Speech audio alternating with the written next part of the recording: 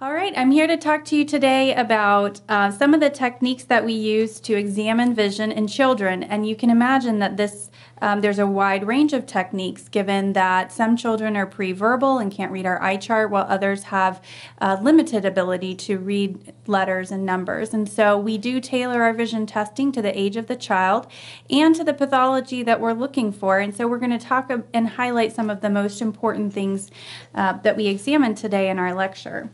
So we'll start, though, with what's normal. At birth, we like to see that the child reacts to light. And in fact, if the child's born preterm, we can see this response after about 30 weeks of gestational age. So this we consider to be a normal response at birth.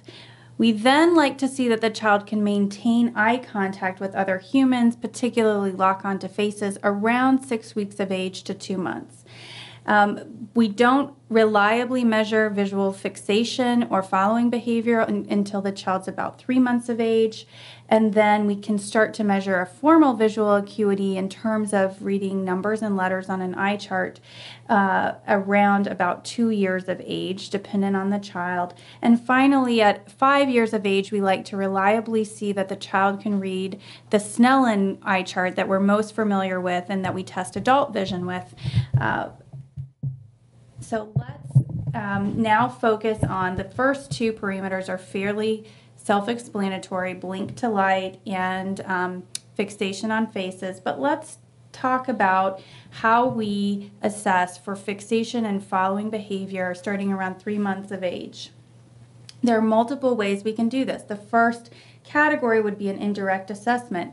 We can talk to the parents and say, historically, does your child look at things and follow them in space? We can also test directly whether the patient can fix and follow a target. We also have a method called the CSM method we'll talk a little bit more about in a moment to kind of more quantify this behavior. And then finally, we have base down prism testing to really understand the fixation behavior of each eye individually. We also can test visual acuity more directly in this population using the phenomenon of optokinetic nystagmus with an OKN drum. We can use preferential looking tests that we'll talk a little bit more. Teller visual acuity is an example of this. And then finally, we can use visually evoked potentials, which is an electrophysiology technique that measures the speed of transmission of a visual stimulus to the brain. So we'll start with our assessment of a fix and follow behavior. This is really the most commonly tested form of vision in this age range. So you can see this pre-verbal child pictured here, and these pictures are from the text Pediatric Ophthalmology you can see on the slide, and it's written by my mentor, Ed Wilson at Storm Eye Institute. And you can see him pictured here. He's testing the ability of this child to look at the toy he's presenting the child with. And the fixation target in children is really important. They're not going to look at something boring. They just won't, especially at this age. So you have to have toys and you have to engage them and interact with them. So you can see this child just naturally wants to look at a toy. We use that to move the toy around, see how the child's eyes move, to see if they move conjugately in all directions of gaze, and to see if the child can continue to maintain fixation on that toy throughout the testing. And so that's pictured in here, but then we don't want to forget that we also need to test each eye individually. And so you can see this in the second picture. We're covering up one eye and trying to understand whether the child maintains fixation on the target that we're testing. So that's a very important parameter in our fix and follow modality. And we'll move on now to the central study maintained, which is historically a very classic way of representing pre-verbal child's vision. So C stands for central, and it refers to the corneal light reflex, and it also importantly is only referring to fixation under monocular conditions. So when one eye is covered, the eye that's looking at your target is the corneal light reflex well centered. The S stands for steadiness of fixation. Again, this is under monocular conditions. And so if you're holding the fixation target stationary or slowly moving the target, does the child's eye fixation remain steady and slowly follow the target as well? Or you could imagine this would not be true, for example, in a child with nystagmus. They would be unsteady. But a child that can look and follow with each eye individually in a steady fashion would have a normal parameter for this S. And then M is unique because it's tested under binocular conditions, unlike C and S. And this is the ability to maintain fixation with both eyes well aligned when both eyes are fixing on the target. And why do we do this? Because we're not really quantifying vision in a way that we classically think about for adults on an eye chart. We don't have numbers that tell us, oh, their vision is 20/50. Well, we do this because it's a very important parameter for normal visual development. And so the thing that we're most interested in for these kids is that the eyes are equally performing on our visual testing, that there's not a preference of one eye over the other eye. And the reason being that, as you can see here, if a growing child's eye does not provide a clear focused image to the developing brain, that can result in permanent irreversible vision loss that extends into adulthood and can't be treated after that age. And so when we're testing the use of each eye individually, we are asking ourselves, does this child use each eye equally, and therefore do they have normal visual development? So it's a very important parameter, but it's a little bit different way to think about it than we do in adults. So thinking about this more, another way we can sort this out, because every child's different, so sometimes you can, in one child, you can more easily test in one way, and then in another child, you might use a slightly different technique to get the information you need. So this is a little bit different technique that you can use to decide if there's a preferred eye. And so this child, you can see when you cover one eye, the child is unhappy. When you cover the other eye, the child doesn't really care. And so that tells you that the child may have a preference for in this case, it would be the left eye, the eye that the child is unhappy when you cover. Another way to sort this out is to essentially give the child double vision, as you can see pictured in the lower image. And again, this is from Dr. Wilson's book. But this only works in a child who has straight eyes. So if a child has, under binocular conditions with both eyes open, if the eyes are not straight, then the eye looking straight ahead and fixing on the target is the dominant eye. That can alternate, or it can be the same all the time, and that's an important thing to assess. But it's trickier when the eyes are straight. You still have to answer whether there's a dominant eye. But to sort this out, you can give the child two images, one from each eye, and you do this with a base down prism. Usually we use about a 20 prism diopter unit so that the images are sufficiently separated in space that the child can see the two separate images, but they're not too far away that the child wouldn't notice that there are two images.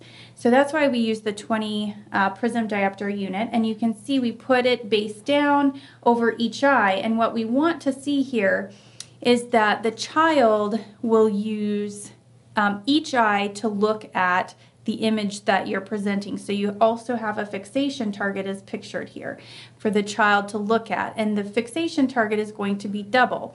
And then you ask, well, in this situation, it looks like the child is looking up and the base down prism is over this right eye. The upper image is being produced over the right eye. And so in this case, the child's using the right eye. But if you go to this image, the second image, the base down prism is now over the left eye. So if the child were using the left eye, similarly, he would be looking at the upper image, but you can see he's not. He's looking straight ahead at the lower image. And that means that the child still is using the right eye. So the child prefers the right eye, and therefore we have to investigate why the child's not using the left eye. That's how you use this test.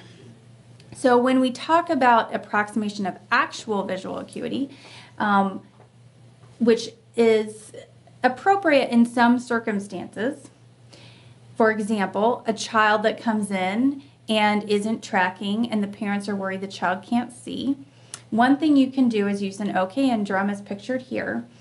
And if the child tracks the OKN drum, we say that they have a range of about 2200 to 2400 vision reliably if they're tracking the OKN drum as you rotate it. You can see here that as the child gets older, we can actually estimate that they are having improved vision as they can track the OKN drum. So this can be very helpful. We also can use the preferential looking test, as we mentioned earlier, and this is based on the principle that infants demonstrate a greater tendency to fix on a pattern stimulus rather than a homogeneous field. And so we have some cards called teller cards that have a grading appearance on them, and some of the grading is more coarse, while other cards have more fine grading, and the more fine grading appears more like a homogeneous field. So essentially, you want to see which pattern the child will preferentially look at. And this is done, as you can see pictured, with both eyes open. The examiner is behind the pictures being presented to the child because you don't want anything distracting the child's gaze. And so the examiner is actually looking through a little peephole that's designed in the test itself to determine which pattern stimulus the child will look at. And as the child will look at a more fine pattern stimulus, you can approximate that they're having improved vision with that. And so you can see here that normal vision is approximately 20/30 by age 2 when testing with this modality. All right, so we're moving on to children who are around age 2 to 4 or 5 years old, who are now becoming more verbal. They don't have a good command potentially of letters and numbers, so we can't just ask them to read the Snellen eye chart, but we can ask them to read certain eye charts. And so some of these are, for example, Allen picture charts. This does often overestimate a child's visual acuity. Per our BCSC series, the normal age range, within an age range of 2 to 5 years, the normal visual acuity with this particular type of testing can range from 20/20 to 20/40. There are other testing methods that I prefer in this age range called the HOTV or Leah testing. So they're two separate modalities pictured here. HOTV obviously here, Leah testing here, but the unique thing about these images is that they're palindromes. So they're the exact same image on the right and left, and in this age range of 2 to 5 years, children do it is a normal developmental milestone that they could become confused at working out right and left aspects of an image, and so this just takes that out of the equation completely. And therefore, I think it's a little bit more reliable way to test vision in this age range. And another thing I like about it, you can obviously use cards for near vision, and you can test each eye individually, which is really important. You can start doing that at this age. But then with distance vision, you can also use this as a matching technique. So you can give them the near card, but also present them with one of the images at a distance and ask them to match what it is, even if they're shy or they don't feel comfortable verbalizing what they see. So there are different ways this can be done, but I think overall these are very effective ways to start to assign a traditional measure of visual acuity to children within this age range. And using these testing methods, similarly to the Allen cards, we would expect if a child had normal vision, they would measure about 20/20 to 20/40 with distance vision testing. All right, and then finally, If you have concern that the child has a preferred eye that might be termed amblyopia, and we'll discuss that definition in a little bit more detail, with these modalities as opposed to the Allen testing, you can use a crowding bar phenomenon, which more accurately will represent the true visual acuity of a potentially weaker eye. So that's another reason why that testing is helpful. So finally, you're all familiar with Snellen eye chart testing. We can start to use this depending on the child at about 5 years of age. If the child can read the Snellen acuity prior to that, then by all means test it. But usually that's not reliably seen until about 5. And we should present the child with letters in a line. For most accurate vision testing, single letters can overestimate the child's vision. We also certainly want to be testing one eye at a time at this age. And you have to make sure that if you have concerns that one eye has better vision than the other, a child will cheat, not because they're trying to deceive you, they're just trying to perform well and make you happy. And so you want to be vigilant of that and really make sure you're occluding each eye as you're testing monocular vision. And we do like to see vision in the range of 20/20 to 20/30 in this age range to be considered normal. So what if vision is abnormal by one of these testing modalities? What are you thinking about? Well, there's a wide differential diagnosis, as I'm sure you're aware, but some of the basic categories you could think about would be structural developmental abnormalities like a cataract, a coloboma, optic nerve hypoplasia, trauma to the eye, infection in the eye, systemic disease. Another thing could be amblyopia, cortical visual impairment, delayed visual maturation, which is a diagnosis of exclusion. It certainly is an entity that we see where children just develop their ability for vision at a slower pace than others, similar to other developmental delays. But you only make this diagnosis after you've ruled out every organic cause of vision loss. And always when you're starting to think that vision is abnormal, take into context your other interactions with the child outside of formal testing. So if the child's lethargic or inattentive, you're probably not getting an accurate visual assessment. If the child's playing a Game Boy or with other toys or their friends in the waiting area, but then they come into your exam room and can't read anything on the eye chart, take that into account as well and maybe just retest them at a different time. But I think the one thing we want to highlight in this particular lecture today is amblyopia as a form of vision loss. And this is in general caused by an abnormal visual experience early in life.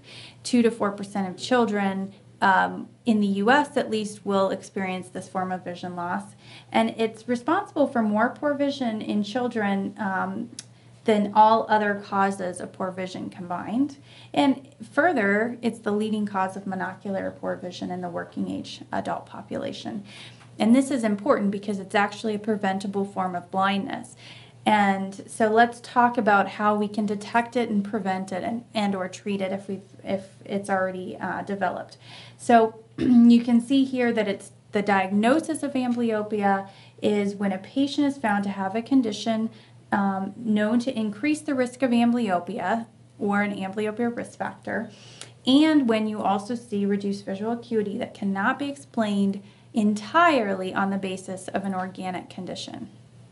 And so you can see here in the classification scheme listed below, these are also the risk factors for amblyopia. So anisotropia, where you have a difference in the refraction between the two eyes.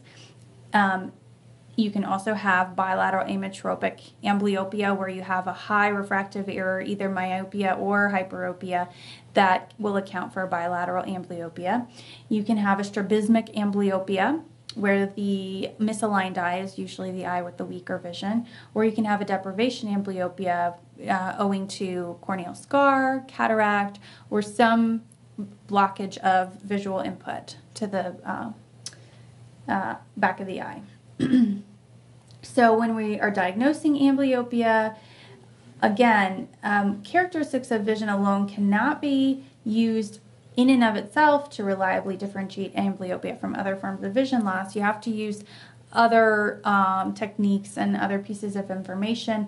As we mentioned earlier, the crowding phenomenon can be helpful in doing this. If a child's visual acuity decreases when crowding bars are placed around the image you're asking them to read, either the HOTV, the Leah images, or the Snellen acuity chart. If their vision decreases with the crowding bars, that's suggestive of amblyopia. But it is not uniformly seen, so you can't, if they don't have that present, you can't absolutely say they don't have amblyopia. APDs, or afferent pupillary defect, can occur in severe forms of amblyopia, but is not common in the more mild forms. And interestingly, amblyopia can coexist with actual organic disease, and so that makes it kind of difficult. For example, if a child has optic nerve hypoplasia, there may be visual potential in that eye. It won't be equal to an unaffected eye, but they can get amblyopia on top of their compromised vision from just the structural abnormality. And so these are things you kind of have to think about when following a child with an organic vision loss. And then you may need to do multiple assessments with a variety of testing to really sort out, particularly in a preverbal child, if they have an eye preference, if they're not using one eye, or one eye is weaker at participating in your testing. Sometimes you just need to do that on multiple occasions to really sort out what's going on. But the general principles of testing include looking at the fixation behavior in a preverbal child, as we've talked about, the different techniques for doing that. And then in a verbal child who can read the eye chart, looking at linear testing utilizing the crowding bar phenomenon. Those are kind of the basic testing modalities we start with when we're thinking about amblyopia. And then when we think about the levels of amblyopia, essentially it's just mild, moderate, and severe. We don't have anything fancier to really talk about the levels, but you can see that there are criteria listed in the slide for the cutoffs for these.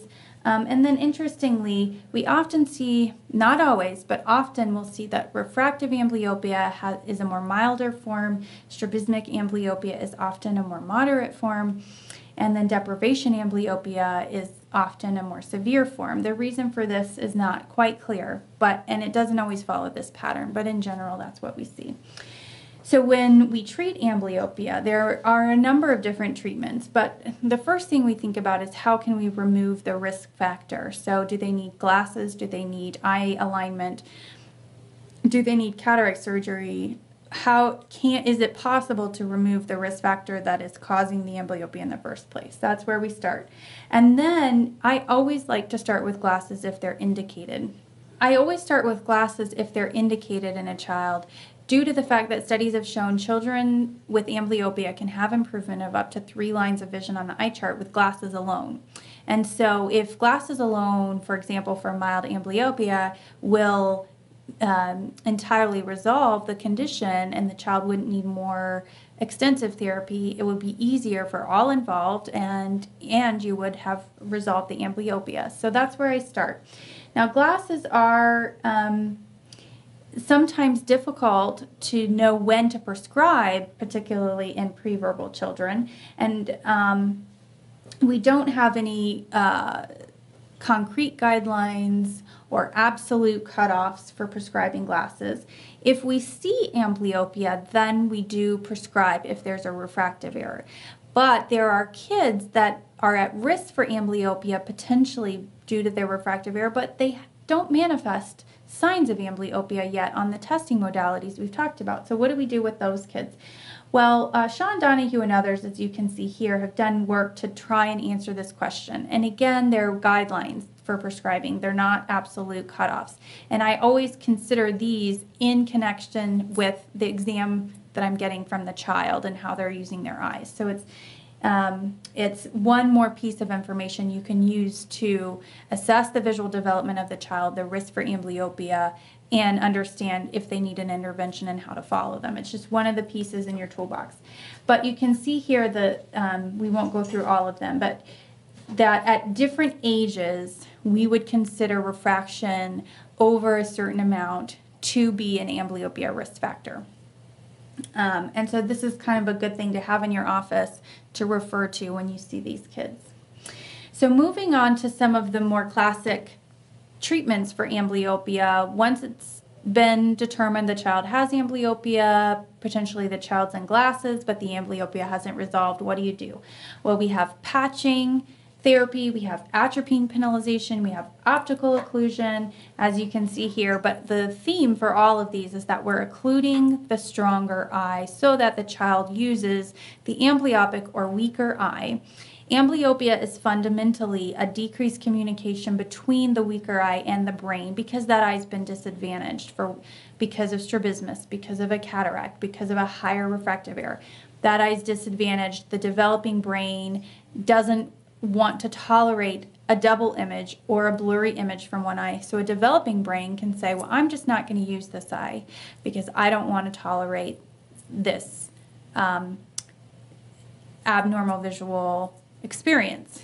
And so we need to get the brain using that eye again. The way we do that is essentially to force it to use only that eye for a period of time. And so all of these modalities are based on that principle. The treatment overall is easier the younger the patient is. As the patient becomes older, because this is really brain training, the brain is developing and maturing, and with that comes less ability to influence the brain's development. Just like in an adult, the brain is fairly set. We can't do a lot to influence or change the brain's patterns. And so as a child gets older, the same becomes true. So traditionally, we think that the age of visual maturity is about age 8 to 10. So these therapies are much more effective earlier, prior to that age. And as can be seen here, we've done a lot of testing on which modalities are best. And because I mentioned several to you, all based on the same principle. And I think the take home is that overall, studies have shown that 2 hours of patching a day as a starting point is equivalent to, if you kind of extrapolate from all the studies, is equivalent to, for example, starting with weekend atropine. A note is that atropine works by cyclopleging the eye that you've put it in, so the dominant eye, and that paralyzes accommodation, so it works most at near, and is going to be most effective for that reason in hyperopes. It's relatively less effective. You could still try it in a myope, but just based on the principle by which it's working, it's going to be less effective. So with that caveat in mind, overall, we've done with the Pediatric Eye Disease Investigation Group, PDIG, has done quite a number of studies to really sort out what the best treatment is in terms of these occlusion therapies. And so the bottom line is we start with 2 hours of patching the dominant eye a day or weekend atropine in hyperopes. And that atropine is most effective if you administer it at night because it does two things. It dilates the pupil, but it also cyclopleges. We don't really care about pupillary dilation. That's not what we need to achieve our goal. We need the cycloplegia. And the cycloplegia takes about 12 hours to get to full effect. And so if you put the drop in at night while the child sleeps, the cycloplegia is taking effect and then will be in effect for the full day the next day. And therefore, that's the most effective way to administer that drop. The other important thing to note about the studies that PDIG has done is that children, as highlighted here, who are older than the traditional age of visual maturity, into their teen years, who have not patched before because it wasn't known that they had amblyopia. So they have no history of patching or atropine or any treatment.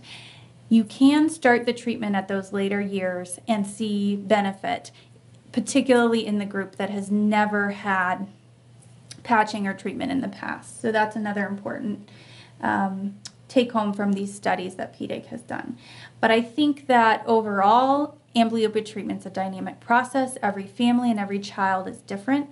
And so you can see from the flow diagram here, which I think really well is a good exemplification of kind of the thought process we use in clinic. We might start with 2 hours of patching or weekend atropine.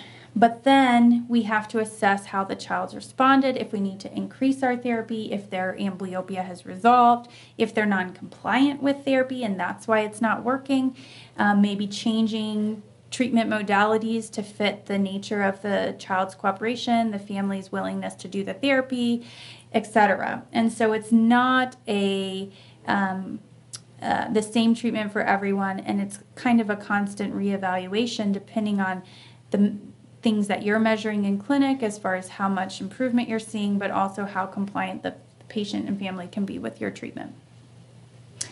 And then these take-home pearls I really liked from Dr. Wilson's book. I'll let you read those. They really are discussing the things we've already talked about.